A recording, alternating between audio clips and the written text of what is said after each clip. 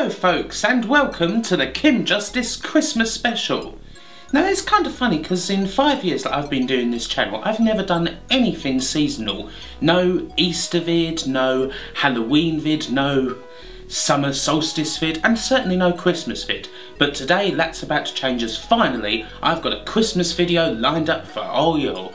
I've even gone and spared no expense on all the surroundings here, you know. These lights cost a pretty penny. We got a reindeer here. There's a tree somewhere over there as well. You can barely see it, but it is around. Anyway, it's time for the Kim Justice Christmas special and I'm pretty damn happy about that. Let's take a look at what's coming up. Over the next 45 minutes or so, you can expect the following. It wouldn't be Christmas without some classic bloopers, and I've picked out several favourites. It wouldn't be a Kim Justice video without some sort of gratuitous error after all. I'll also be doing a couple of mini reviews for some weird and wonderful Christmas games. And of course, the main event. What were your top 10 Kim Justice videos of the year? It's going to be a doozy, I can assure you. In fact, why don't we just get on with the first few entries right now? Kicking off at number 10, we have PlayStation Football. I'm quite happy that this made it, as I didn't expect it to. I always thought that old footy games would be about as popular a subject on YouTube as, I don't know, old Department of Agriculture meetings from the 1970s. But I was wrong. It got a great response, and it sneaks into the top 10 with 16 votes. We covered all sorts of classics from the era. Free Lions, Viva Football, All-Star Soccer, Onside Soccer. Only the best. Let's have a look. Welcome to Michael Owen's World League Soccer 99. Have fun. Whack! Oh, headed too close to the goalkeeper. Stud! A brilliant save! I don't like football games, but this video is interesting on the level I sold so many copies of these when I worked at Electronics Boutique, just to see them traded it back in for pennies when FIFA came out. It's a sizzler! This was my video of the year.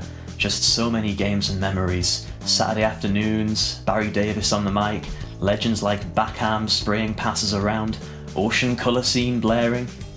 Happy days. Scorchio! It's off the woodwork! It's a keeper's ball. I had no idea there were that many terrible football games. I don't know other footballs. International Superstar Soccer Pro. I had a video where Kim explained what was good and what was bad. Thank you, Kim! And he scored! There's only 1 full minute of normal time to go. After that, it's down to there's only 1 full... It was 1998 and we were drawing 1 apiece against Manchester United, of all teams. Then suddenly... Scorchio! That striker, I forget his name now, ginger guy, not me. 30-yard strike, ball went in from 30 yards. Scorchio, you know, one of them. Then my brother threw the controller right at me, come flying in here, this side. See the ball, it just went straight through the keeper's legs, easy save. In fact, I've still got the scar right on the side of my nose. Yeah. And in number 9, it's...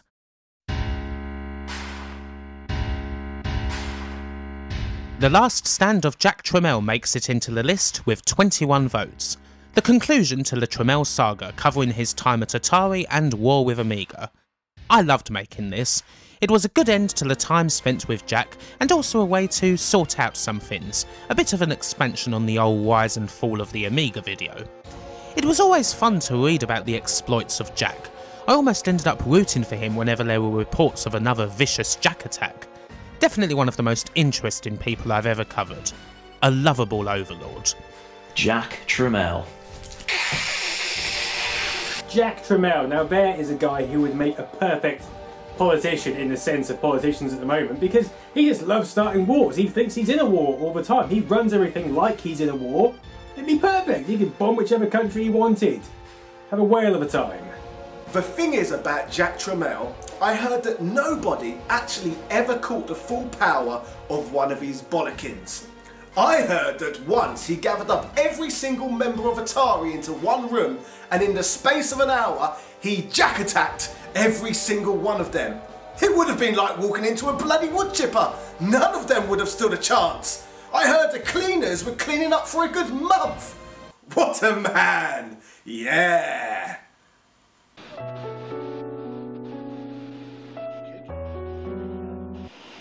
And for number 8, we have The Story of US Gold. 23 votes was enough to see the story of Jeff Brown, his company and his music career hit the top 10. This was one hell of a video, lots of research and lots of games. I never even bothered counting how many US Gold games I played for this video, but I know that it was a lot, and I also know that I'll probably never be quite the same again because of that. I think once I'd hit World Cup USA 94, I was almost on the breaking point. But we made it through, and we delivered the bomb. Another smash and, in the end, a pretty cool company. By the way, did you pick out a young DJ Slope nestled in the video? If you didn't, here he is again, performing larks as a part of the human guinea pigs in the early 2000s. Thanks to him for being a jolly good sport about it. Although I can't take credit for the idea. I have fond memories of US Gold and the software they imported before they turned into a licensing machine. Beachhead, Raid over Moscow, Talladega? Played that a lot for some reason. I couldn't help but feel a little bit told off when I watched Kim's take on US Gold, because I'd been bad-mouthing them for years, but as Kim's video demonstrates, they really weren't all that bad. Their ports of Street Fighter 2 are still horrible though, sorry. This was a great video, but Kim got one thing very wrong. World Cup Carnival is actually the greatest football game ever. No, seriously, right? At its heart, football is simply about running forward in a straight line and shooting a ball directly in the middle of the goal.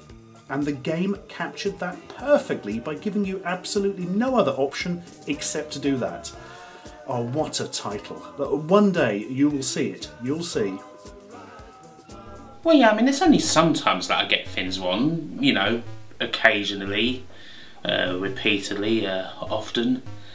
Yeah, you know, as I always say, it wouldn't be a Kim Justice video without some kind of foul-up, and what I've done for this special is I've gone through the archives and picked out a couple of my favourites for you to look at. Let's go. Here's one from way back, Super Mario 2 1998. Oh, and hey, here's the deadliest enemy in the game, the jellyfish. One false move and they'll have at you with all the precision and speed of a laser-guided missile. Naturally, there's been no end of people ready to point out that this supposed jellyfish is, of course, known as the blooper, for that is its name. More pertinently, they've also pointed out that this is not a jellyfish at all, it's a bloody squid. On a similar note, here's one from Golden Axe. And to be honest, I quite like the new characters too. I quite like playing as the lizard, he's really fast, he's got tons of moves that can wall jump.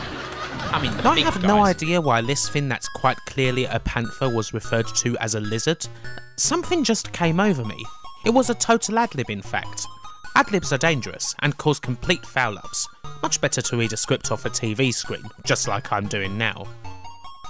There are of course plenty of omissions over the years that folks have picked up on. Where was The Simpsons Road Rage in The Simpsons Top 10? Surely that was better than, I don't know, Bart's House of Weirdness. Where was WWE Day of Reckoning? Or Star Trek A Final Unity? Or Lord knows how many other games that in all probability deserved to be included somewhere. Sometimes you just forget. In a lot of those cases though, it was impossible to capture stuff. A lot of them occurred early on. I'll rectify them at some point. Still, one foul-up stands above everything else. The video is Games Master, and I said this when referring to the Games Master himself, the late Sir Patrick Moore. The most famous name associated with the show was the Games Master himself, astrologer Patrick Moore. And considering that he'd spent over 50 years hosting the Sky at Night, this was not exactly his usual audience. People have been screaming ever since. Sir Patrick was, of course, an astronomer, not an astrologer. This is an astrologer. Placing Sir Patrick in the company of Mystic Meg was pretty silly, but just once, you could call it a slip of the tongue. But then later on, in the same video, many tributes were paid to him by all the scientists and astrologists in the land, but there was another generation who paid tribute for a wholly different reason. What can I say? I'm sorry. I have no idea why I wrote astrologer instead of astronomer and then failed to pick up on it. It happens. Just, yeah. One of the many laughs in Kim Justice videos over the years. Whether it's getting someone's profession wrong or neglecting to mention anything on the Amstrad or PC, I'm always bound to annoy someone. Now I thought it quite possible that around this time you would be looking for something to play that might perhaps get you in the mood for the season. Although it has to be said that these days, the season starts around about November 1st when all the Halloween stuff gets put in the bin. It's quite possible that by this time you're absolutely sick of the word Christmas and you can't wait for all this shit to be over. But just in case you aren't, here's the first of my special Christmas reviews. It's the official Father Christmas game for the ZX Spectrum. Woe VT. So, the official Father Christmas game. I'm not sure exactly what makes this game official, but hey-ho. This is a budget game by Alternative Software, and it came out for the Speccy, Amstrad and C64 in 1989. You have a simple enough quest. It's Christmas Eve, and you've got to deliver all those damn presents to the little SOBs down there. But first you need to assemble your sleigh. The parts are all dotted around your little cottage. This is harder than you think, as you've also got to avoid the elves who'll get in your way and nick the sleigh parts off you if you touch them. God only knows why Santa employs these assholes. If I were him, I'd have shoved them in the back of my sleigh and dumped them somewhere in the Pacific, but there you are. Up next, you have to then grab presents that you select from a menu. Now this is a neat little touch. You enter your name in the beginning, and then for this level you construct a little letter to Santa with the presents you want, and then those are the presents you have to collect as they randomly fall down. The third and final part is, of course, delivery. This can also be a little annoying as you fly around for ages looking for the little arrow and then try and drop the present through the clouds and out of control planes, but once you find one, the next isn't far away. You deliver 6 presents each to America, Africa, Asia and Europe. Yeah, clearly the world's in the grip of a big recession as Santa's sleigh is quite empty this year. And he also hates Australians because they're getting Sweet Fanny Adam. South America? Screw you too. Middle East? Screw you too. Santa wants to get home in time for In Bed With Me dinner, so he's not messing around. And, that's it. Once you deliver the presents, the game's done. It's over and out in around about 15 minutes, and it's almost impossible not to beat the game first try. But then this is a budget game, priced at a mere £3, meaning that it would be perfect stocking filler. Alternative were pretty savvy here, I suppose. Bundle this on the shelves, tons of people buy it as a random present for their kids, and there you are. Played once, never touched again. Hey ho ho ho. For what it is, it's not bad at all, to be honest. Not much game to it, but what do you expect? And it was all for charity. The profit made for this game went to the Save the Children fund, so it's not exactly worthy of much scorn. A good little way of raising cash. Only other weird thing is that there was only ever one review of it, a rather negative one by Your Sinclair, in May of 1993, for seemingly no reason, other than filling what was by then an already tiny magazine because there weren't much in the way of new games to speak of. Oh well, you know that your magazine's approaching the end times when you're resorting to slagging off a nearly 4-year-old charity game. Okay, back to the top 10. We've already seen some good old footy games, glorious computer emperors, and some quite ridiculous 70s haircuts. But just what's going to be next, eh? Drinks all round. In at number 7, it's... The real Sir Clive Sinclair gets into the list with 25 votes. It was something that almost had to be done, a documentary on the man behind the computer that just gets so much time here. And it was the real deal, although an amusing title really. It's going to go in punishing detail, getting behind the image of Uncle Clive to show just who he really was. Which in the end was someone with plenty of ideas, some of them occasionally very rubbish, but otherwise a generally decent person. Who'd have thought? But finally the C5 and the Black Watch did get their time in the sun, and for that alone the video was fun. One of my favourites was actually, it wasn't about computer games, it was about that bloke from Pointless, Alexander Armstrong. That was a good one. He didn't quite make Clive sense. Sinclair, mate. What? Clive, just dripped clips from that, not Alexander Armstrong. Oh. Ah, microcomputers. My great-grandfather was still alive in those days, you know. Sadly, he developed cancer at just 23 years of age. Some say he was the most evil scientist of all time. Can you do one about Alexander Armstrong, please? Yeah, and that little fella looks like me. Who's on his Pointless? He's very tall. Oh, he's got glasses. One of my fondest memories from childhood was when me and my mates pulled all our pocket money together and we got a Sinclair C5. We had so much fun taking it on the road, adults gawping at us. I think they'd be a little bit annoyed because we were all on it at the same time and, you know, it used to crawl along at about 1/4 of an inch per hour. What can you do? I seem to remember one of us chucked it down a hill a few years later. What a goddamn waste that was. I wonder if anyone ever found it. I never settle for anything less. What's the next video then? Well, in at number 6, it's... Hey, you. Now, sir, give me the Cyber Razor Cut. Cyber Razor Cut. The Sega vs Nintendo war, scoring 27 votes. Sega vs Nintendo is a pretty familiar subject, but still, lots of people didn't really know about the general state of play over here, and it was very much worth making. And again, so many games, just so many. More than almost any other video in this list, possibly. And again, it was worth it. Even after a month where I'd already done 3 big videos, the thought of telling the British story of Sega just kept pushing me on. Almost patriotic, really. We like to think of Sega in the end as our own, even if, you know, they aren't. Whatever. I've always been a Sega guy. I grew up in the UK. Nintendo wasn't a thing. I think it was incredible how Kim managed to take a global thing but relate it very, very brilliantly to Europe, and as everybody knows, but sometimes Kim doesn't. Obviously, the SNES was better. No. Yeah, no, it was. When Kim did the Sega vs Nintendo video from a European kind of UK perspective, I felt a tear form in my eye. Afterwards I got up, I sang the national anthem. I had maybe 20 to 30 Yorkshire puddings, scoffed them all down, you know, right then and there. I wonder who else felt the same. Mega Drive was better. It was better. No, mine was better. No, fuck off. Fuck you! Fuck you! Why? Who knows? Maybe what happened on June the 23rd was Kim's fault. Cream with Quattro.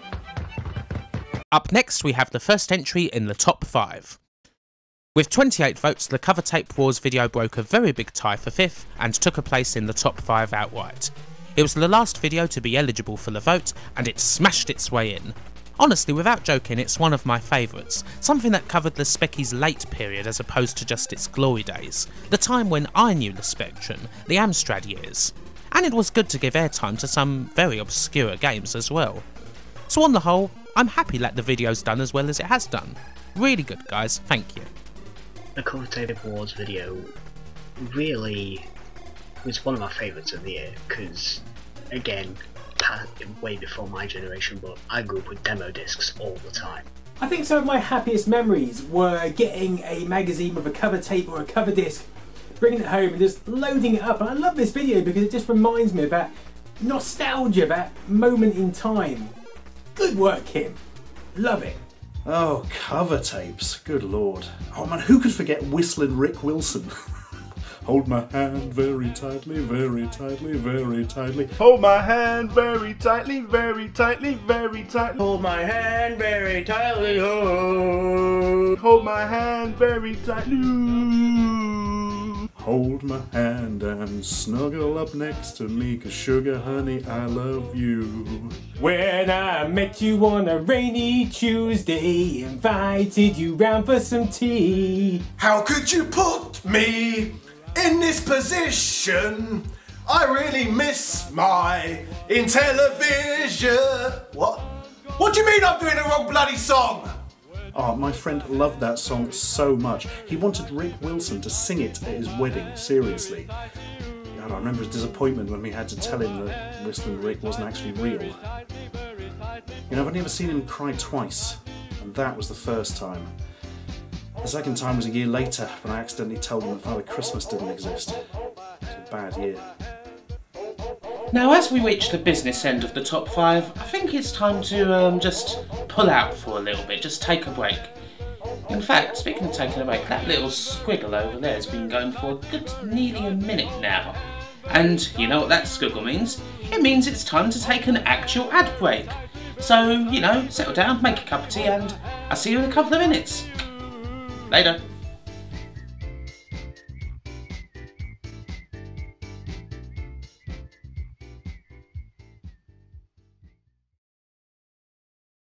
He will be surprised when he sees you. Eric, just look who's here. Yes? Trevor Brooking. Who? Trevor Brooking. How you going? I see you play Atari. Now and then, Mr. Bookham. Brooking. Oh, do you fancy a game of Pelly's soccer? No, he's not interested in... I'll have a go. See?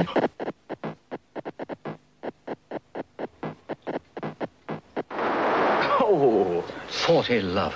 He's a bit good, you're Mr. Putin. I've told you it's Brooking. Well, whatever his name is. Ever thought of playing for Luton Town Reserves, youngster? No. Atari. Simply more fun and games. There's a sensational range of gifts at Curry's now. A massive choice at unbeatable prices. Personal stereo at Curry's starts at an incredible $9.99. A Philips main shaver at a gift of a price, just $19.99. An exclusive Braun food processor deal with citrus juicer and free blender. And the new Sinclair Spectrum Plus 2 with free joystick and software. Curry's, no one beats our prices, guaranteed. Now we come to the main... In the competitive world of home computers, the Commodore 64 is absolutely unbeatable. With its enormous 64K memory, its printers, plotter, disk drive, monitor, and its vast range of software, we believe the only thing the Commodore 64 doesn't have is any serious competition. The Commodore 64. Never forget it's the world's biggest selling home computer.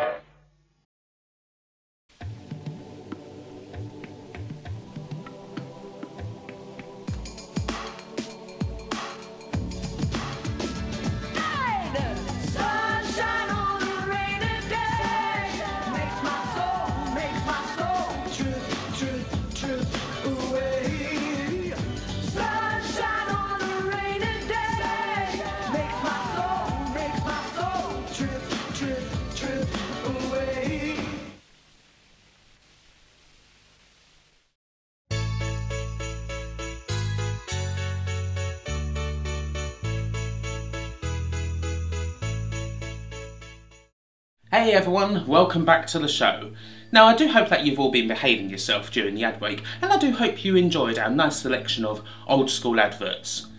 In fact, let me tell you what, if you decided to skip all the way to the end of the ad break just so you could get back to me, you can just go right back to the start of the ad break and watch it just like you would have to back in the days when you had no other choice to. Okay? Good, get in the mood here, why don't you? Anyway, before anything else, I have the second of my special Christmas reviews, and we're going all 16-bit this time with the Daze Before Christmas on the Sega Mega Drive. Roll it! The Daze Before Christmas is an odd one. While there's a European SNES version, it only came out for the Mega Drive in Australia. It's by Norwegian devs Funcom, the same guys who did Nightmare Circus and The Longest Journey, and curiously it's the last game that Sunsoft released before they went bust in North America and underwent major reconstruction. As such, this seasonal release costs a pretty penny. It's very rare, and if you even see it at auction, it'll cost you a couple of £100. Even the more available SNES version is pretty expensive for what it is. So, you know, just thank heaven for flashcards. Obviously this game isn't worth that kind of money because it's brilliant, but it's not a bad 16-bit platformer. You play as Santa, and you have to save Christmas from an evil snowman who's stealing presents and making toys nasty. Santa has the power of magic to hand, but he also has the ability to switch to anti-Santa. This particular bad Santa is invincible and can whack enemies with his bag of toys, but he can't collect presents. And there's lots of prezzies to collect before we're done here. That's what it's all about, collecting prezzies and then chucking them down chimneys in between levels. Kinda like the official Father Christmas game as it happens. This game is, I would say, a very typical late 16-bit platformer. You get a lot of decent graphics for the time, a very digitised sort of look that was in for the time even without its contemporary Donkey Kong Country, but as a platformer it kind of lacks the inventiveness of earlier 16-bit titles. The levels all feel very straightforward and without much to find anywhere.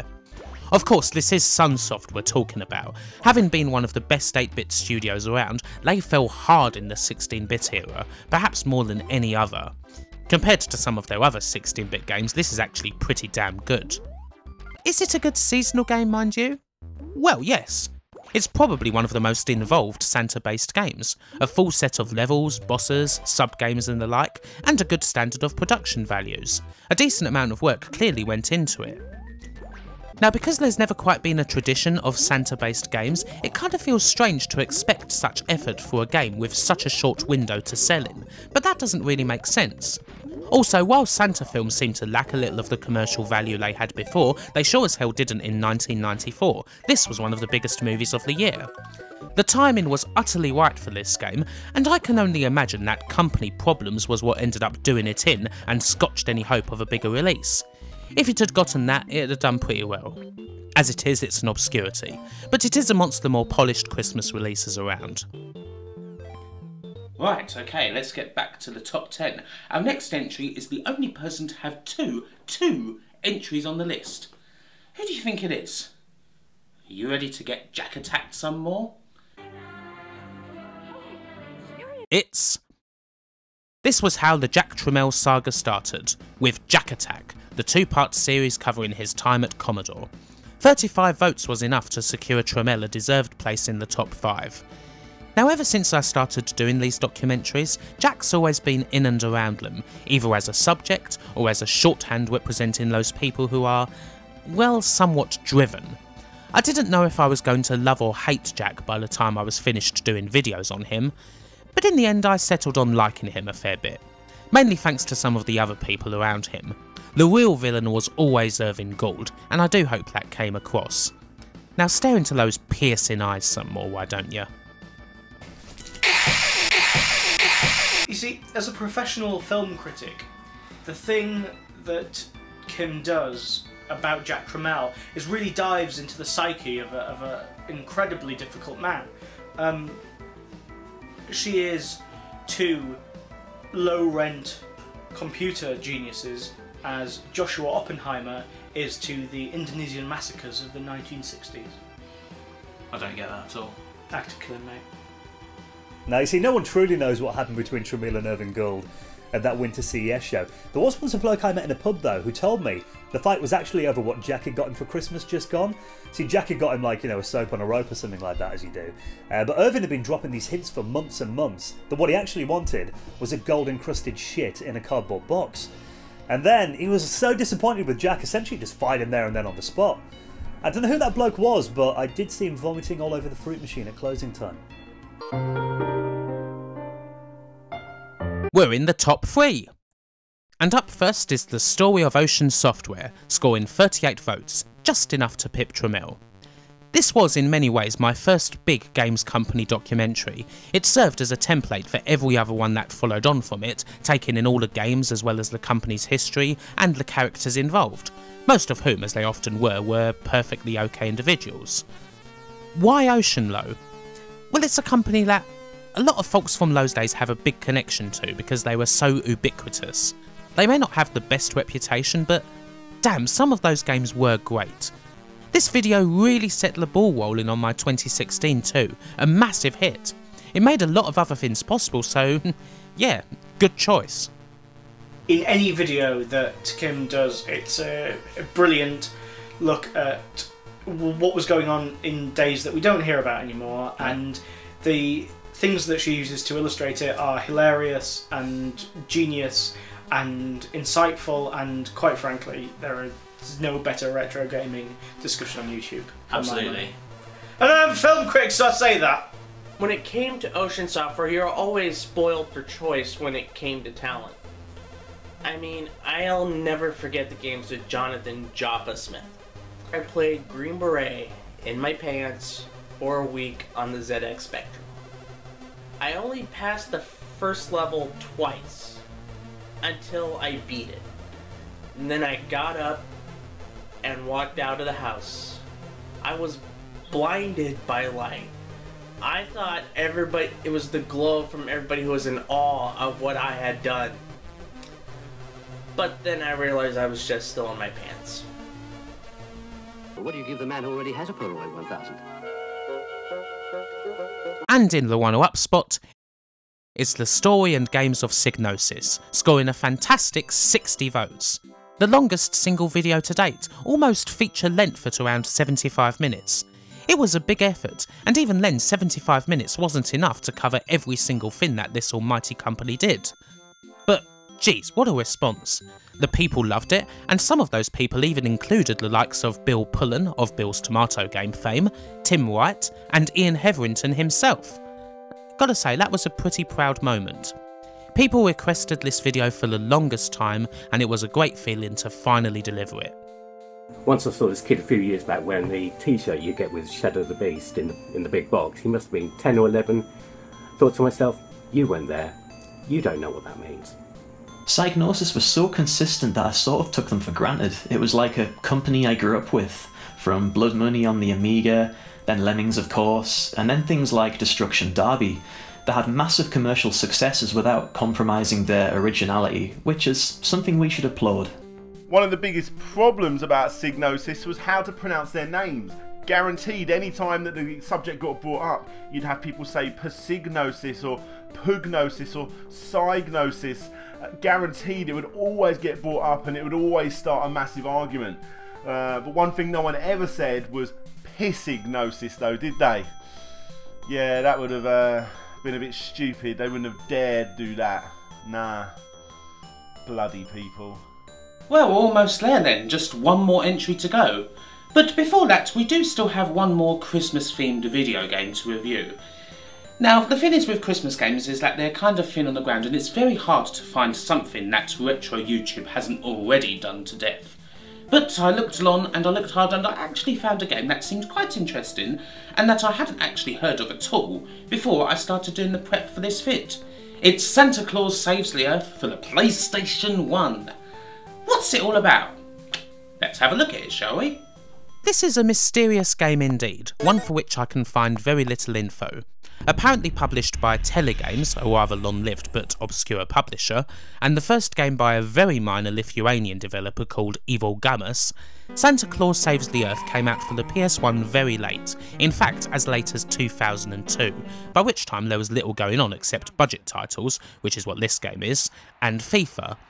The game was only released in Europe, and there's also a GBA version which, as far as I can tell, only came out in Eastern Europe. Aside from that, nothing. I've half a mind to think that the whole thing's a conspiracy, that a shady Illuminati of YouTube shit game reviewers made the game and pretended like it was from 2002 so that it could be covered by them. 'Cause, you know, like I said, old Christmas games are pretty thin on the ground. I'm on to you, Kadikarus. The plot is as follows. There's some evil wizard who's angry that kids are celebrating Christmas and all that, so she's trapped Santa and the kids aren't going to get their presents and look, it's the exact same thing as Daze Before Christmas. And that kind of disappointed me actually. The title made me hope for some completely wacko Santa Claus conquers the Martians type thing, but alas it's the same as always. I guess that the saves the earth bit is because if all the kids didn't get their presents they would wise up, take over world governments and trigger a nuclear war over some fight on Twitter. Oh. Maybe this game's a bit more prescient than I thought it was. Anyway, the game itself is a budget title from 2002 for the PS1, so I barely need to tell you that it's very bad indeed. The most comically bad thing is Santa's basic attack. He hopelessly swings his sack around while walking backwards, barely in control of himself. Santa also has powerful snowballs at his disposal, as well as all the apples that have presumably been left for him by children. Sadly, there isn't a special power-up where Santa goes pure Psycho Mantis on brandy, punching everything in sight. That's a missed opportunity. You collect various things in order to open doors and, yeah, it's something like that really, that's all it is. The game's barely controllable and little to nothing about it works as it should. It might be the cheapest feeling PS1 game I've ever played, which is saying quite a lot. Is it the worst though? Probably not. there's not much else to say. I could go on a big rant about how this game is poo bum wankety phlegm in order to fill some time, but you'll know my heart wouldn't be into it. Santa Claus Saves the Earth. A classically rubbish bit of snow shovelware that's probably rare as hell, but it'll still only cost you a couple of quid if you actually manage to find it. Right, so, we're here. The #1 Kim Justice video of 2016. But before that, I just have something to say. 2016 has been, well, while it's not exactly been a good year events-wise, it has been a pretty good year for me personally. This was the year where I finally thought, you know, I can actually take YouTube full-time, take it properly out on the road 24/7. And so I did that, and it's going pretty well so far. And for that I just have to thank, well, so many people, pretty much everyone really. I have to thank the commenters who actually leave good comments and make this channel feel like something of a community, the lurkers, the patrons, my fellow YouTuber comrades, everyone on Twitter, everyone on Facebook. Just big, massive, one massive great hug to every single one of you, because all of you do your little bit to make this channel what it is, and I'm so happy for that and so glad to have done all of these videos for you in 2016, and long may it continue. Just thought I'd throw that out there. Thank you all so much. And now, without any further delving into mawkishness, it's... In the end, there was basically zero doubt. The rise and fall of Peter Molyneux smashed every other video. This 4-part series received 189 votes, or 33% of the total vote. That's pretty freaking decisive. This series, jeez. It originally started out as a single lengthy video, but it just got bigger and bigger. It became a monster, evolving into 4 entire parts. For nearly 2 months, Peter Molyneux pretty much took over, directing everything. I ate Molyneux, slept Molyneux, breathed Molyneux. I could have almost become Peter Molyneux just through what I was playing and all the videos I was watching. It was pretty outrageous, really. It was a difficult video to do at times, as things can often be when you're covering someone who you admire in many ways and detest in others. But nothing was left out. In the end, as long as it was impossible to leave anything out. It was all essential. I do look back wondering how I managed it, but, well, it's there now, and I'm not surprised that it was your favourite of the year. I wanted to do Molyneux in some form or another right from the beginning, and in 2016 I managed it. If I'd just released this and nothing else, it'd have still been a pretty decent year. I had absolutely no idea who Peter Molyneux was. I played Theme Park, but we got a 4-episode saga about him. Saga makes it sound horrible, it's not a saga. But he is a very interesting and occasionally horrible man, but utterly bizarre and just an amazing character. And Kim does a really amazing job of creating this character, even though he's a real person. I can't quite... No, it's staggering, it's staggering. How is that dude real? It's mad. What an unusual looking camera. For me, it's like kind of going back alone with me and a friend. All of a sudden you go from doing this friend. I had an idea, smoked a lot of cigarettes and ate a lot of pizzas and drank a lot of Coke, and you know, it was just an amazing experience. Yes. I mean, it changed everything, far better than I did, but... There's not much more I could really say about Peter Molyneux than what Kim said, really. But I can say this. Of all the big games developers who go around promising people that deliver these incredible games and disappointing millions every single time, he is undoubtedly the most bald. And that just about wraps it up. I mean, not just for this video, but for Kim Justice. Well, in 2016 anyway. I mean, Kim Justice in 2017 is an entirely different matter. But it's been really fun to finally do a Christmas special at last. It's certainly been more fun than I'd have previously given it credit for. And thank you all for watching. Now, I'm sure there's 2 words that I really need to say at this point, but they've just gone. I just can't remember them at the moment. It blank. Oh yeah, Merry Christmas! Merry Christmas, you slimy fertilers! Merry Christmas. Merry Christmas, everyone. Merry Christmas. Merry Christmas. Merry Christmas. Merry Christmas. Merry Christmas, everybody! Have a very Merry Christmas. Now naff off. Merry Christmas. Merry Christmas! Yeah! Merry fucking Christmas, you twat! To go right back now and enjoy those ad breaks in the I've never heard this song before. It sounds like a George Michael song. Rick Mail. You can't have enough Rick Mail You can't. references. Or Limmy. No, quite right. See, all this is British stuff, and I'm the only American. Oh, this was a great video, Kim, but oh, I've got that wrong, haven't I? Hang on. Of all the games developers that go around promising that they do the... Oh, fuck, I can't see this thing. It's too zoomed out. Fuck. I don't know what was going on. I was a massive Rick Mail fan even as a kid. How did I not know? I don't get it. How did I miss those? They were brilliant. That's all you're getting. Oh, I'll give you one more go. I'll give you one more go. I foisted upon her one of the worst shows of all time, and that was Man Oh Man by Chris Terry. In spite of that, we have another second game to show for the fucking hell. Fuck that up. But I can say this. Of all the big things to... Oh, fuck off. When I met you on a rainy Tuesday, invited you... Kiss my cheek and snuggle up close to me, 'cause sugar honey, I love you. We're not talking to Kim, we're talking to the fictional producer, right? Hold my hand, hold my hand, hold my... And I owe it to Kim, because I wouldn't have known about it otherwise. Simply a genius. That was such a great idea. I just hope it doesn't come back to bite me in the ass. Hold my hand very tightly, very tightly, very tightly. Hold my hand very tightly, ooh.